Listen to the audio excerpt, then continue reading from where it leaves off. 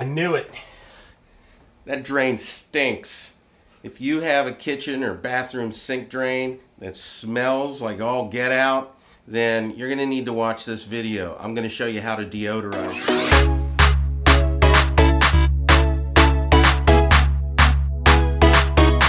Okay, here's the problem. I got a kitchen drain that really smells and it needs to be cleaned, deodorized. But how do you do that? Well, there's a bunch of different natural methods for doing that. Everything from, believe it or not, Listerine, ice cubes, vinegar and baking soda, Clorox bleach, and your always handy cleaning brushes. So I'm going to show you how to do a couple of those and which ones I recommend, which ones I don't. All right, I'm back with the ice cubes. So I'm going to show you how ice cubes can help in a situation where you're having odor coming out of a kitchen sink with a garbage disposal. A lot of times the garbage disposal blades get all gunky and stuff sticks to them and everything, but just a small cup of ice, even a half cup of ice, pour it down the drain, and we're going to turn on the garbage disposal.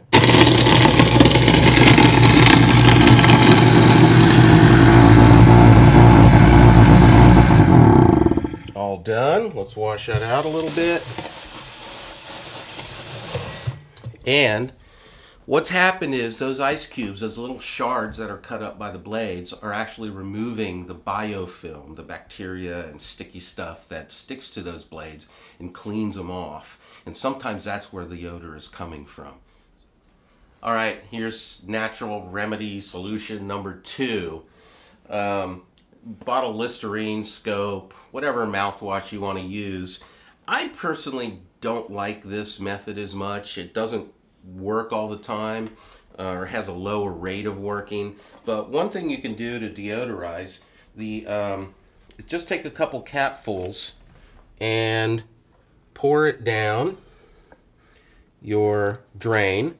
I typically, when I use this approach, I use it in a bathroom sink, not a kitchen sink, but really that's all you have to do is wait about 15 minutes. Third solution is use something like Clorox. Basically bleach. Use a non-splash formula so that as you're pouring it in, it doesn't splash onto you, because this is pretty harsh stuff. Now, again, this is one that you'll see most on the internet, people using bleach, and I don't recommend it as much, but it is an alternative that you can think about using instead of a plumber. But if you use bleach too much, it can also become caustic and hard on your drain pipe. So I would do this very infrequently. Okay, here's my favorite home remedy natural solution. Basically, baking soda and white vinegar with a little boiling water. And the boiling water is going to loosen things as you pour it down the drain. And then the chemical reaction that comes from putting vinegar and baking soda together is going to remove the rest of the debris that's causing any kind of odor.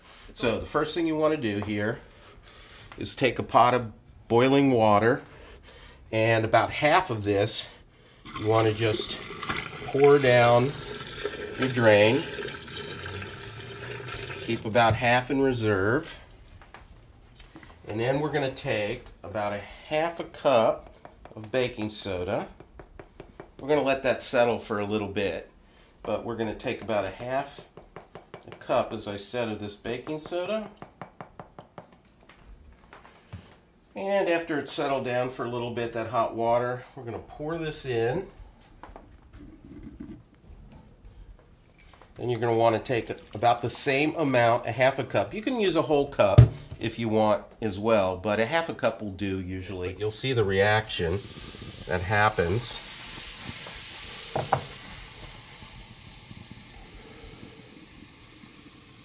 And right now those active ingredients reacting with each other are basically taking what's been loosened from the hot water and allowing that to fall off and clean up all that bacteria and get rid of it. You let that hang for a couple minutes. You'll basically want to take the rest of the boiling water, and just pour it down the drain again. And there you go. That's the best way.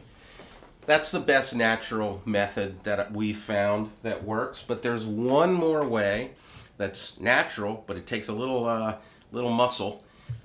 Okay, here's actually the best solution that we look for, and it's basically using these tools. This tool you can use to go inside a pipe with a napkin and just clean it out, clean out the drain.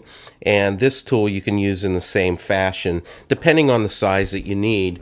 But what you need to do, and I'm not going to actually open this up for you right now, but I'm going to tell you how to do it. You see the P-trap? This is a P-trap, this U-shaped P-trap. A lot of times there's no water that stays in here. There should actually be water at the bottom of this P-trap. And if you unbolt it, just right here, you can do it manually actually, here and here. You can open it up, make sure you got a bucket underneath because water's going to come out, and see if it's dry. If it's dry, then just put it back in with some water in it, put it back in, and make sure that it's filled with water. The second thing you have to do is there's going to be biofilm or bacteria and sticky stuff that's inside of that P-trap, you'll notice. If there's a lot of that in there, you want to clean it out. And you use those brushes to just go in there, take off the P-trap, and just put it in with a napkin, push it through, and do it enough times until it looks clean to you. And then afterwards, put it into your sink. Just close your sink and fill it with a little vinegar and leave it soaking in the vinegar, and that'll also help clean it as much as possible. All right, so I've shown you 5 different solutions for deodorizing, sanitizing your kitchen, bath, or laundry drain. If you have smelly odors coming out of it. One thing you want to keep in mind though, if the odor isn't coming from just one drain, if it's coming from multiple drains, you may have a problem with your water heater's anode rod, and we have another video we've done on that, so look for that video. Most of the time, if it's in just one, you just have a sanitation kind of problem with bacteria and biofilm making a lot of odorous, smelly stuff come out of the drain. So one of those natural solutions is going to work just fine for you. I particularly like the baking soda, vinegar, and boiling water solution, as well as the manual cleaning solution. Of course, I would like that one because I'm a plumber. But whichever one you choose, try it, see what happens, and let me know in the comments below if any of them worked for you, or if they didn't work, and maybe we can figure out why. This is Dino with One Tom Plumber. Really enjoy these videos with you. Let us know what you think. Like, share, comment, and we'll be back again next week.